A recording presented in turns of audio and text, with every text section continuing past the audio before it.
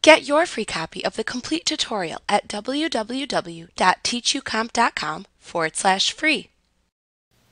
You can initiate a shared document review in which all participants can view and respond to others' comments.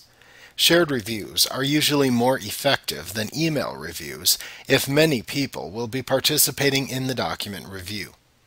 The shared review process creates a copy of the file on a shared server location of your choosing, which allows others to comment and collaborate on the shared PDF directly.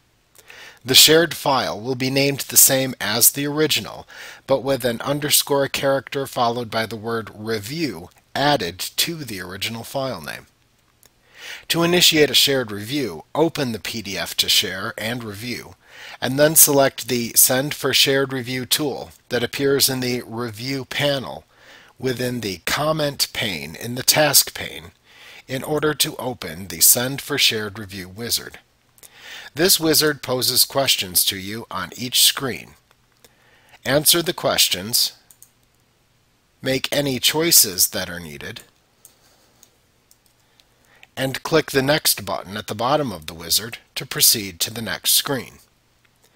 Note that if needed, you can click the previous button to return to a previous screen and change your answers.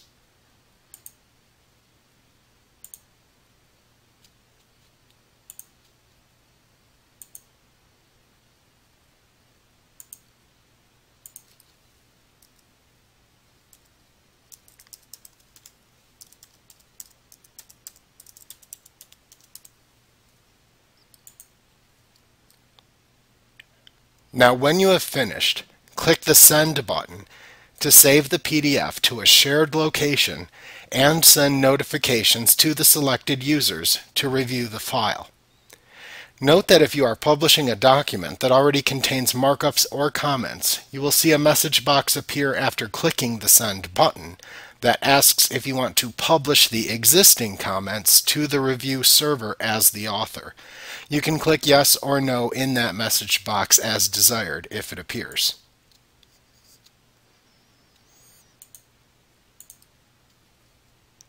Now Acrobat will save the setting choices that you make within this wizard into a sharing server configuration file that you can select from the drop-down that appears on the first screen of the wizard in the future to share another PDF using the same shared reviewing settings.